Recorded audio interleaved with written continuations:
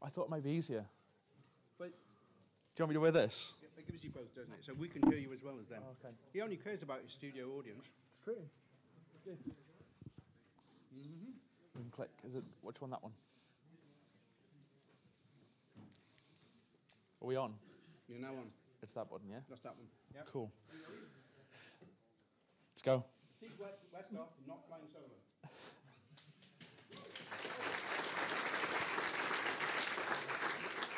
Good morning. Did we all have a good night last night? Yeah, happy days. So I wasn't going to give this talk today, but I was talking to the pub about a talk I actually gave at iOSDevUK now 3-4 years ago, all about UX. And somebody asked me if I would repeat it, so we talked about it, and I said, yeah, why not? We'll do that. So the talk I'm actually going to give today is all about UX from the perspective of this man. This is Simon Cowell. If you don't know who Simon Cowell is, I don't know where you've been for the last 10 years, but he's involved with this show. This is The X Factor. Everyone watch The X Factor? No, obviously not. So I'm going to argue that Simon Cowell is a master of UX. He is better than anybody in this room. He knows his audience better than anyone. And I'm going to demonstrate that by looking at what's happened in the X Factor during some of the years of the competition. So back in 2013, Sam Bailey won the X Factor, and I don't think this was an accident. I think this was a predetermined feat that Simon Cowell engineered. So let's look at Sam Bailey's vote share across the weeks of the X Factor. So it's fairly split. Obviously, it goes up towards the end. She won it in week 11. But actually, there's some really interesting points on this graph. So let's take a look, first of all, at week number 2. So in week number 2, Sam sang Make You Feel My Love, and she sang in front of an hourglass timer. As you can see there, her time is almost running out. And in that week, surprise, surprise, she got her lowest share of the vote. She got 17.4% of the vote, which was her lowest week during the competition. So let's look at where she got a better share of the vote. So we're going to ignore the last week. We're going to look at her second best week other than the last week, which was week 7 when she sang Bleeding Love. That week she was stood on top of a winner's podium. She looked like a winner. She was clearly going to win the X Factor. And yes, she got 36% of the vote. Ignoring the last week, that was her highest percentage. Now, you might think that that was a coincidence, that only happened once. But no. Let's take a look at this. This is Jay Quickendom. This was the week that he got voted off the X Factor. You compare that to Lauren Platt. So the same week, Lauren Platt got the highest percentage of the vote, 12.7%, compared to Jake Quickendom's 4.8% of the vote. So Jake there, he sang in front of a shattered mirror, shattered glass. He's clearly going home. Lauren Platt, she's sung in front of a messianic halo. What is going on? She cannot do a thing wrong. Therefore, she obviously does very well in the competition, and she carries on through. I think she came 3rd or 4th that year in the competition. So again, you might say that's a coincidence, but no, it's not. Let's look at this man here. This is Wagner. Wagner sang in the X Factor, and somehow he managed to stay in the competition for a full 8 weeks. Now, he did some very flamboyant performances. He was a very good performer. But actually, I think everybody would agree Wagner could not be allowed to win the X Factor. So therefore, we had the judge's assassination. And it really was the assassination. So in the week 8, the week of the assassination, he sang I'm a Creep, I'm a Weirdo, What the Hell Am I Doing Here by Radiohead. If that was not enough, Danny Minogue said, you really connected with those lyrics. And then to really put the knife in, Simon Cowell, if people spend money on this, then you're entitled to be in the competition. So obviously, Wagner went out of the competition. There's other examples. District 3. And they got the lowest share of the vote in week 6. That's the week they went home. Louis Walsh turned around and said, I just know people are going to vote for you. So they didn't. Versus Ella Henderson, Chulisa said, Ella is not safe. If you believe in Ella, now is the time to act. And people did. She got a very high percentage of the vote that week. So why is this relevant to us? Let's take a look at this error message in iOS. Cordova Facebook Connect plugin fails on auth.status. That is a very unhelpful error message. It does not help our users. It does not encourage our users to use our apps. Compare that to something like The mail server imap@gmail.com is not responding. Verify you have entered the correct account information in settings. Here, we've given the user something to do. We've given them an error message, yes, something's went wrong, and we've said, go away and do something about it. This is something you can do to help yourself. If we do that, that allows us to get to know our users better than the users know themselves. It means we can give users something to do, we can engage with them, and hopefully get them to have more fun using our apps and actually not just go away and not do something. Really important, user research, design, build, whatever. That's Simon Cowell, and that's the UX Factor. Thank you very much.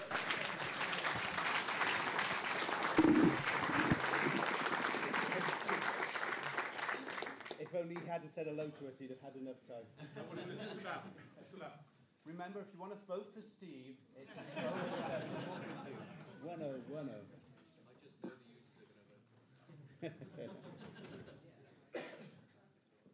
I don't know what happened to the last one. Everybody can see the timer except the person Yeah, you giving can the see it. talk. Oh, yeah, you can just about see. And it goes red. That's the. Have one of those.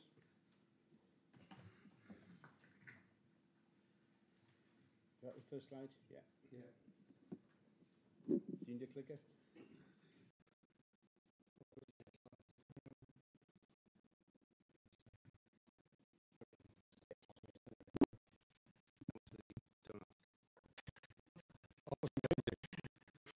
For the viewers at home, if anybody doesn't want their 5 minutes to see video, basically just say,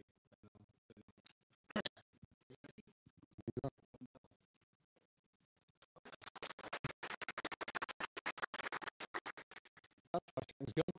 I'm going to tell you as much as I can in 5 minutes about our attempts to make to use augmented reality AR, make visits to historic sites a bit more immersive, a bit more interesting.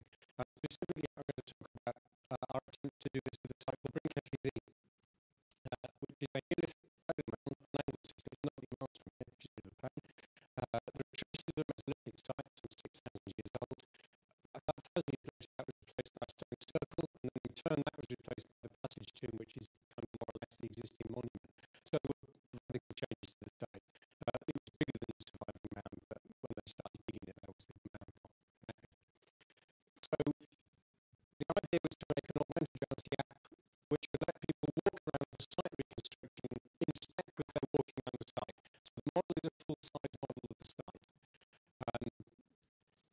And they can choose between the site reconstructions for different periods of the site. We can also use the aspect and see objects which are no longer at the site. Artifacts which have been found their way down and scatter them around our models, and the user can go around trying to find them. We can use it to highlight features which are visible from the site but which users don't have access to because they're on private land. They have the option to play a soundscape, so they've got something to listen to while they're wandering around the site. And obviously we want to give people access to straightforward information, who built what, when, and all this kind of stuff. So we need straightforward textual learning materials. So this is kind of what the app looks like on a phone. It's obviously a screenshot. This is not at the site. This was taken over there somewhere on the campus because it's 90 miles as long as you get a few screenshots. So the main feature, apart from the model of the site itself, is the timeline feature across the bottom, which lets you choose between the reconstructions and the kind of options menu. The options on that menu is not very high, obviously, but we can think of another way of doing it. So that here the user has chosen to see the artifacts. And if you look fairly closely here, there's a brown ball, which I'm almost certain nobody can see, but there, which is an axe head left lying at the site. If the user taps on that, they can see a close-up of the axe head, they can around with it, see it from all angles. And if they click on the learn thing on the top right of each screen, they can get some information. The archaeologists haven't written the information. That's all I know about it. Interesting, isn't it? So, quick discussion as to what we got in the main minute or so. It's not a very big site in historical terms, but it's a big site in terms of making a model of it. It's 50 metres across. So the models are big. Obviously, we don't know where users are going to wander on the site, so whilst everything very interesting in the model has to be a reasonably high polycount model, we can't say this is always going to be in the background. We hope we'll be able to use Wi-Fi to use GPS core location to help. Of course, during interruptions, the IR tracking stops, but we found that didn't work very well. It's just not precise enough. devices not having GPS. And obviously we have the pragmatic problems. We have distance, it's a long way to go and test. There's also much better takes of working in Swift with iOS development and AR. And that's a steep learning curve for me as well. Thank you. May not be the most interesting talk.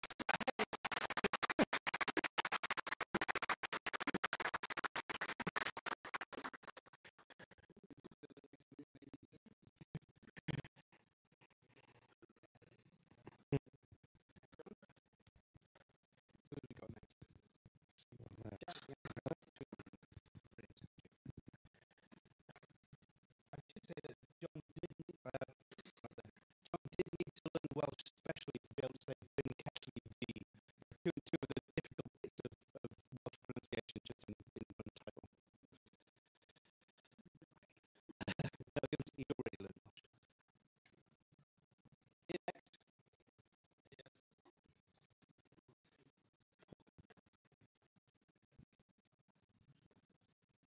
How do I use this thing?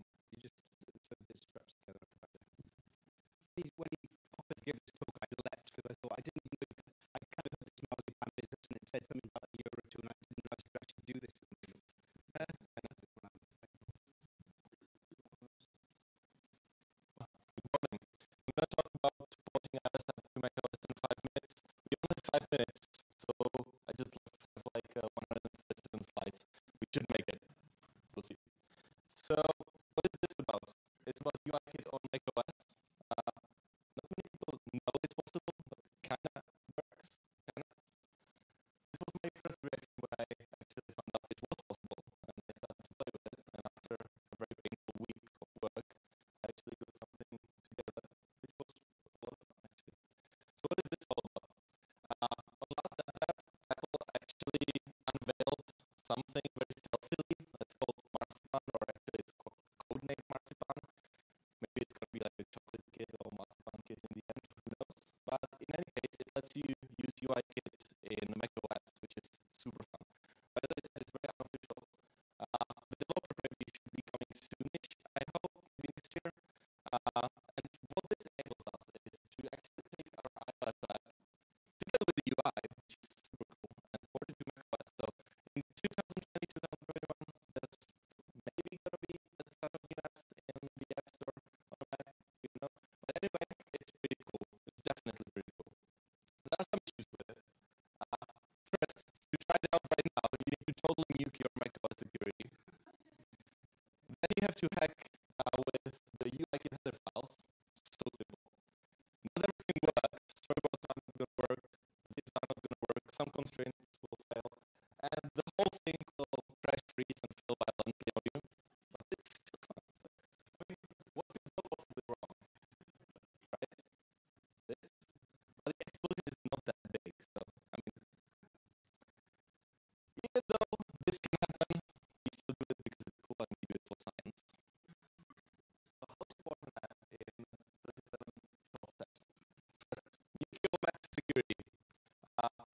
Boot into recovery mode, disable system integrity protection, disable AMVI, which will basically gonna make your Mac embrace any kind of application that can do anything and pour champagne to it while it's doing it. So, I mean, you should probably switch that off and turn it on. Then mess with the UIKit header files. Grab a copy of your UIKit header files from iOS. Remove these already checked like NSS available, API unavailable. You don't need these. Feel like a true hacker in the process.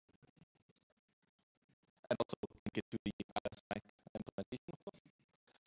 Then perform some configuration sorcery with your iOS app. So add a macOS target to it, link your new UIKit framework to it, add some forbidden entanglements as com.apple.private.iOS Mac. Step 4, slightly modify your app. So remove all the storyboards and zips, move everything to code. Very simple, very simple. Just execute it. Spend 2 lifetimes debugging which crashes because it's going to crash really, really violently at first. Embrace this command, kill UIKit system, and ideally embrace it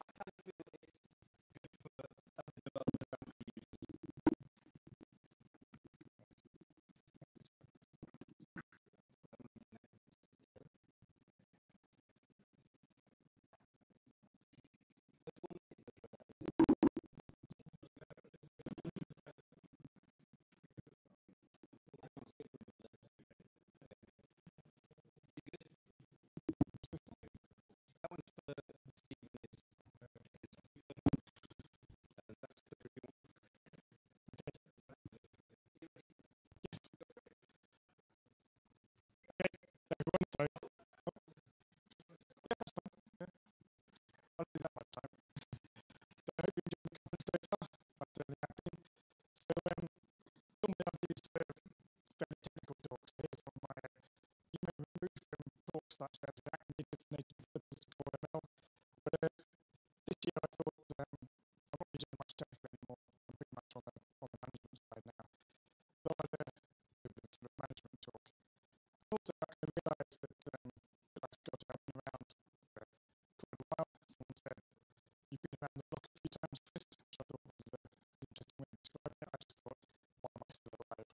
So I've worked in lots of teams, I've led a few teams, but I'm wondering why sort of some teams seem to sort of be really effective, some teams just kind of just really hate it and thought, I don't like this job, I want to move on somewhere else. I went to a couple of conferences this year, saw some people speak, and I thought, well, that might be it. So I've stolen some of their slides and took them a bit, and I'll present them to you now. So this is what I always thought you need for a great team, and I think it's what most people think. You kind of get really fantastic people together, you stick them in a room, you shut the door, do amazing things, and kind of 6 months later, deliver a fantastic product. I had to do this for quite a long time. I thought, it doesn't really matter what process you use, it doesn't matter how you treat people at a certain point. But as long as you've got really, really intelligent, bright people that do stuff. Turns out that's completely wrong. If you're lucky, it might work, but the right people have done research, they looked at the people they've interviewed, they looked at what the team's made up of, and they found out that actually sort of personal, individual brilliance doesn't actually predict what the team's going to be like. Turns out, what you want are people to trust each other. So, it might be a bit sloppy or a bit lame, but who do you feel comfortable trying in front of your teammates? How much do you trust them? How honest can you be with them? If you make a mistake, are they going to help you, or are they going to throw you under the bus? Do they act as a multiplier for you? Do they enhance your strengths, or do they exploit your weaknesses? I'm going to be a horrible team, aren't I? It's have a diverse group of people in your team. They bring different opinions, different kind of experience to the sort of development process. That's what actually makes a great team. So this concept called psychological safety. It's kind of an environment where people can take risks, people can be themselves, people are able to suggest things without risk of being ridiculed, so they might come up with an idea. Sometimes you come up with something you think is great, everyone says, no, Chris, that's it's stupid, you're being an idiot. That's was okay to me, but some people don't like that. You want to be sort of nice people. So what do we see in teams that aren't sort of great? You've got are scared to make a mistake. You've got if something goes wrong, I need someone to blame. You've got better stay quiet, or people think I'm not a team player. And don't accept the hippo, believe this will work. I didn't know what hippo was, and it's the highest paid person in the office. So think CEO or product manager or architect or team lead or anyone else who can approach stupid ideas and says, let's do that. So what do you actually want? You want people here rewarded for openly admitting weaknesses. There's no shame in saying, I don't understand this, or I don't know this, I'm not an expert in this aspect of code. If I messed up, I want to know my team are going to learn how to improve, not sort of say, you're an idiot, get out, you're rubbish. You want to be able to speak up so concerns can be addressed. And you want to be able to believe in the product and believe in the people on the team. So teams share core values, core beliefs. So you have the same ideals, you have the same limits on what you do. You know who you should hire, who you should promote. You know what qualities you wouldn't hire for and what you wouldn't sort of promote for. And you know what kind of workplace you can create. So how do you do this? Well, what I found is as soon as you get a job title, or as soon as you're a senior developer, people watch what you do and they do what you do. So you can walk the walk and talk the talk. I'm running out of time. So what should you hire for? So typically you can hire for cultural fit and not necessarily competence. What tends to happen is people confuse these two quadrants and they keep the arseholes and they find people that feel like good cultural fit but aren't so good. You should be training them, getting them to the point where they're a good cultural fit and they're a good competence fit. So people with respect.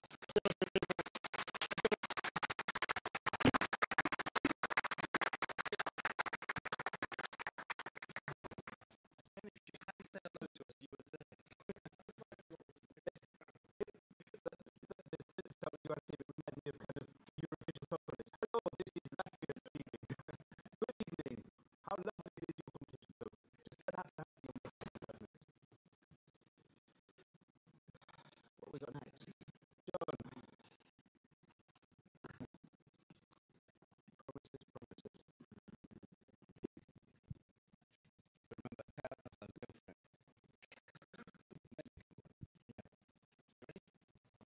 for it. Good morning. So this morning I want to talk about cross design method, which offers design or write cleaner asynchronous code. So what is the promise?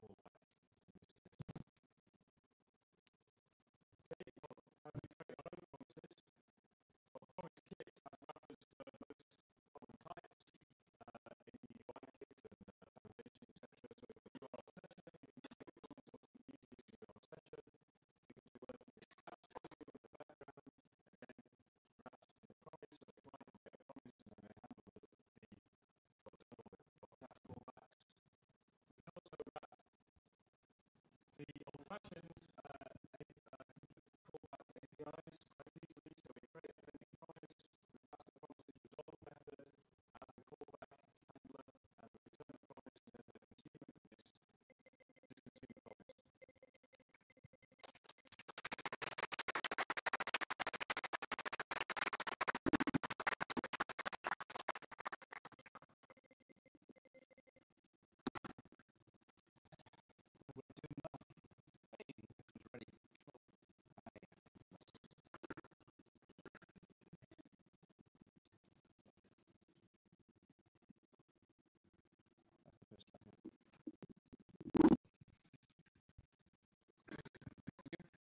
Hey everyone, my name is Magnus. I'm a developer at Compare the Market.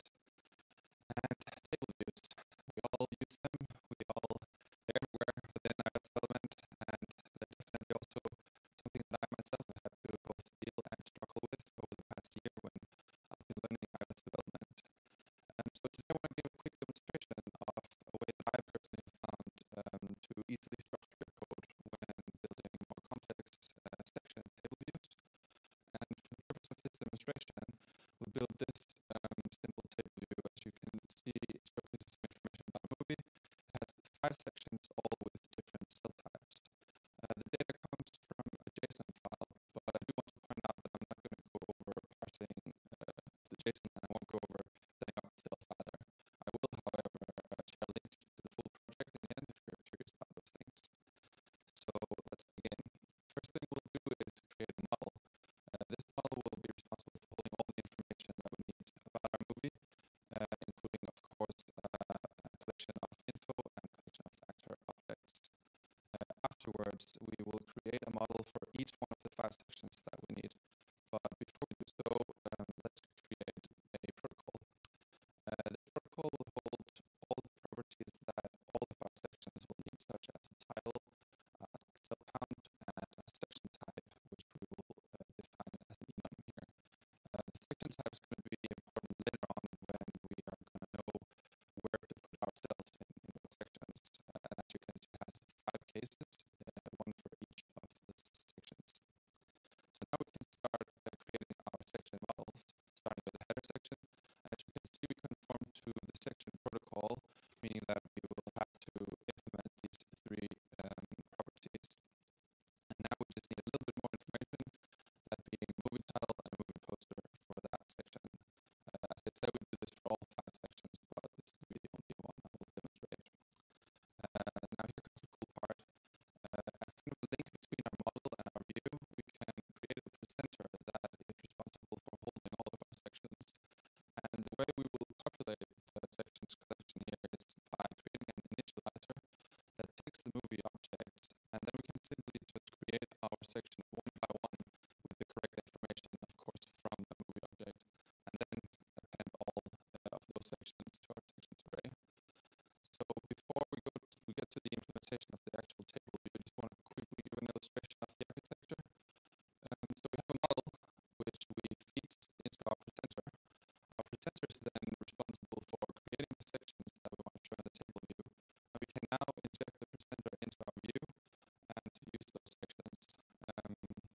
So let's set up our table view delegate methods. Number of sections as well as number of rows and sections. Both values we will get from the presenter that we just defined. And now we can finally define our cell for row at index path method.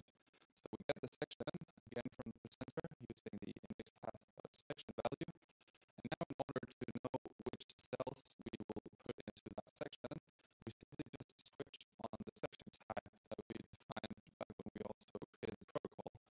And of course, create and return the right cells for the right sections. And that will give us kind of an easy way to, and also flexible way to create a section table view with different cells. And the main benefit is